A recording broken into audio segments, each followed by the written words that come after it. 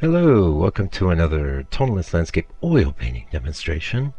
This is your painter in residence, M. Francis McCarthy, and welcome as well to the Mastering George Inness series. I think it's day 5. I'd have to verify that.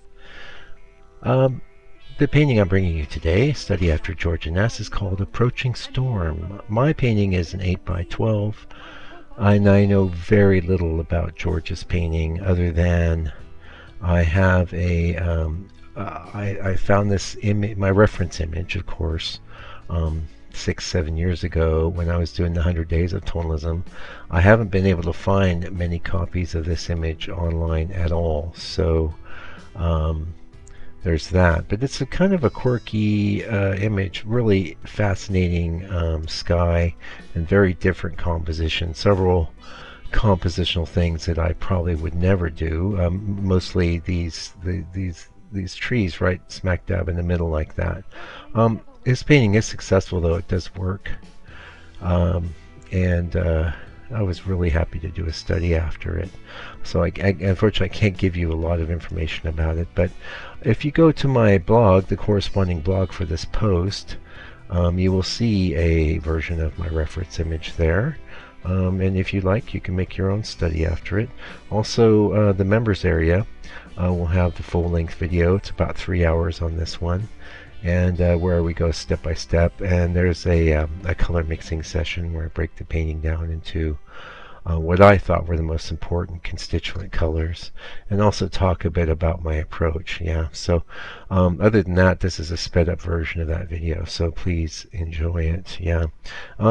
In a little while, probably around the 6-minute mark or so, we're going to get back into reading from A History of American Tonalism, the chapter on George Inness. We were on, actually I switched to the new edition.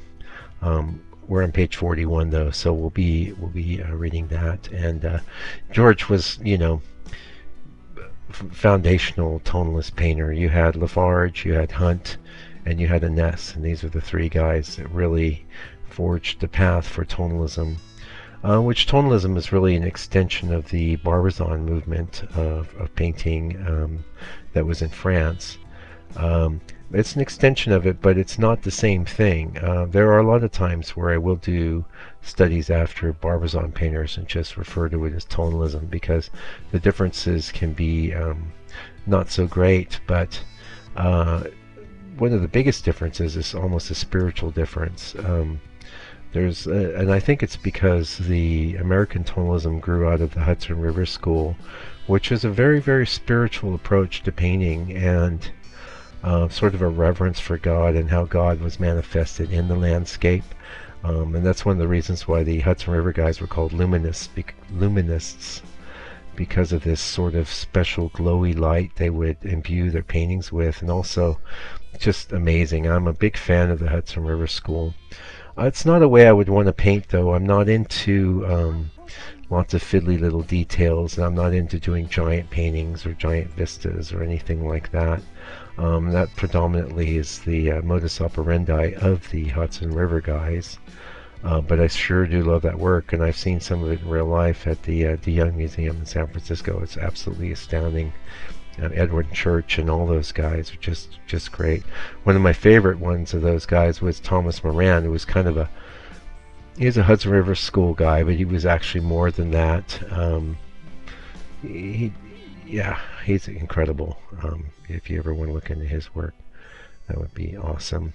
So let's talk about this painting. Well, the most interesting aspect is that stormy sky. I used some purples. I have no idea what kind of purple that George Inness would have had access to back in the 18. I'm guessing he painted this in the 1880s. That would be my guess. I'm fairly familiar with all his different modes of operation. I have no idea what kind of purples were, but maybe it was a cobalt purple or something like that.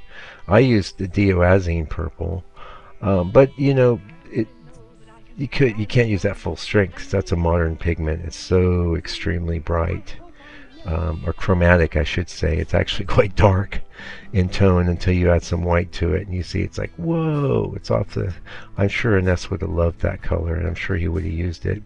As I am also sure he would have loved colors like cadmium red. I didn't use a lot of cadmium red in this. Mostly, let's see if I can help you out there. A lot of ochre, a lot of burnt umber, a lot of brown ochre, which is one of my real favorite colors these days. In fact, I'm trying to find ways to get myself some big tubes of brown ochre. You know, brown ochre is great because it's like semi-opaque, semi-transparent, and it's very much it was very much running through this painting, and a big part of my process here. The blue tones in the painting itself, I use phthalo. You could use almost any blue though, because the phthalo had to meet up with some yellow. In my case, I used cad yellow. Now, Inness would not have had access to cad yellow, but he probably would have colors like, oh geez, I don't even know, lemon yellow. I really don't know what sort of yellows the old guys had, because most of the yellows I've worked with were modern pigments, either like the acrylite yellow or the cadmium yellow. I definitely used a lot of yellow ochre, which he would have had. Yellow ochre being basically a clay, and it's quite a reasonable pigment, and humans have been painting with the ochres and the umbers for as long as there have been humans painting. Obviously black. The black I used in this painting was black spinel, just because I wanted to. But I could have used any black. I could use lamp black, or I could use ivory black, or I could have probably even used Mars black. Yeah. Now the drawing itself was done with my new special mixture of brown ochre, raw umber, and ivory black, which gives me like a more opaque version of raw umber. And also with bringing that black, it gives me some of the darkness I might want to, but it was dry the next day to the touch. So I did the drawing one day and I came in the next day and did the rest of my painting. And you know, a bit of a challenge. I was under the gun time-wise because I kept getting fractured with other commitments, but I was determined to bring you your Inness study this week. I like to do what I say I'm going to do. Yeah. Anyway, let's get into this book and read a little bit. It's taken us a while. It's quite dense, but very well written by David A. Cleveland. And if you don't have a copy of History of American Tonalism, go pick it up. You won't regret it. Okay, no artist invested the landscape with his metamorphic soul more fully than George Inness. According to his son, once in his Montclair or New York City studio, Inness's serenity and acuity of observation could turn into physical and mental anguish as he strove to interpret the vision that played in his mind and gave it life on canvas. When he painted at white heat, passionate, dynamic, in his force. I have seen him sometimes like a madman, stripped to the waist, perspiration rolling down like a mill race from his face, with some tremendous idea struggling for expression. After a picture was complete, it lost all value for him. He had no more interest in it. What was a masterpiece one day would be dishwater or twaddle the next. He would take a canvas before the paint was really dry, and being seized with another inspiration, would paint over it. I have known him to paint as many as half a dozen or more pictures on one canvas. In fact, as many as the canvas would hold.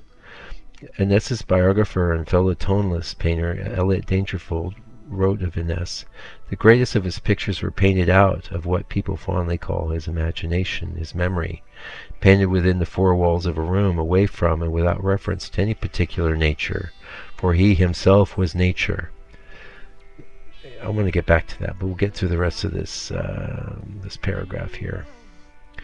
For he himself was nature. His eyes burned like a fire when, in coal and red hot, he looked through the blank canvas, through the besmeared paint, through the days and hours of work, to that vision which was within himself, and that alone was his goal, and no likeness of any place or thing tempted him aside. So that idea, I've read that in this book many years ago. I've had copies of this book since 2010. What a significant and beautiful idea. You are nature. We are nature. We can access that as we paint nature. I myself am not that big on going out and painting in plein air. I think it's very valuable when, if you're a painter starting out, I highly recommend you give it a try.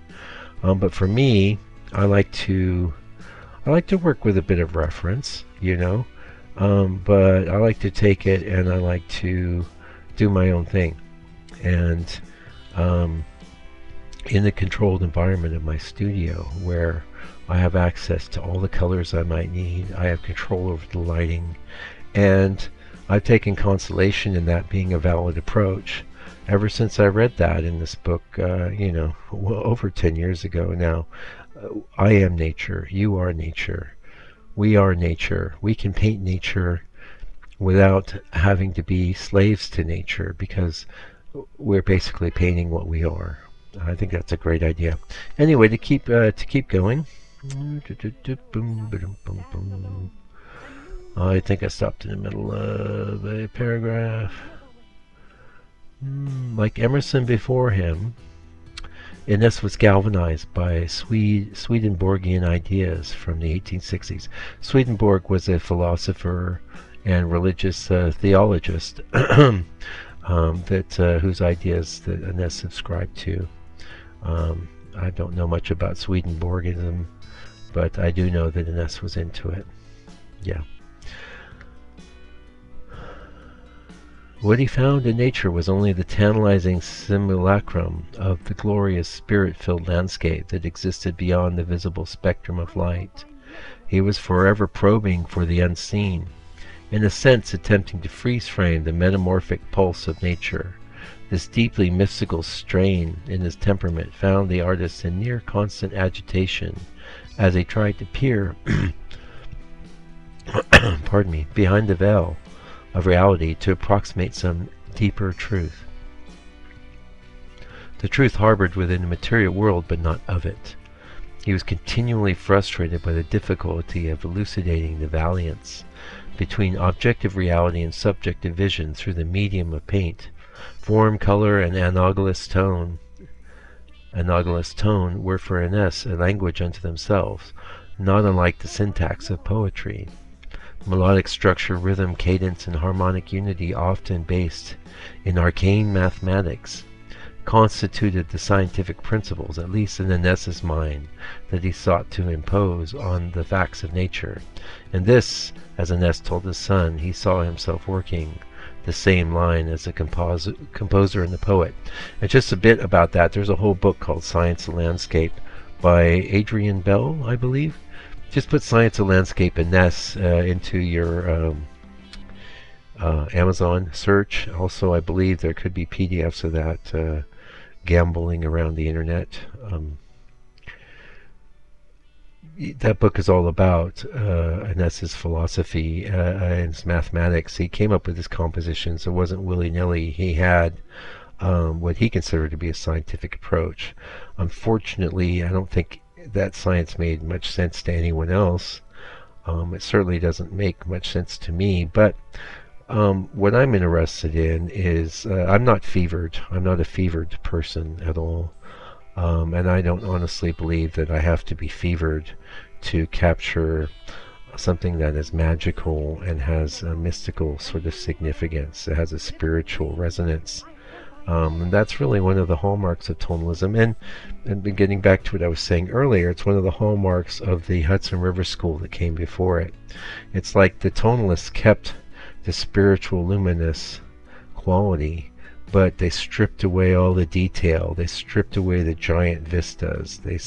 They made everything more human scaled. But the magic was still there, and the important thing, and a lot of the easier really, because instead of painting little bunches of leaves, you could just immerse yourself in the loose fracture of the brushwork, which is what I endeavor to do when I make a study after Inness. And I should point out, if the color of my studies is a little different from the reference, in some cases it's just because I'm trying to lighten things a bit. Anyway, and of course I can't match him stroke for stroke. I go for the spirit of his work. Thank you for joining me today. I really appreciate it. You're seeing a little bit of the real-time video at the end of the painting session. I'll be back with another Inness study next week, God willing. And please check out my some of my own paintings on the channel as well. We're putting up 2 a week now. It's like clockwork. So if you'd like to buy this painting, go to my store. There'll be a link under the video. And until I see you again, which will be real soon, I hope, take good care of yourself, your family, all your loved ones. Stay out of trouble, and God bless you and your family.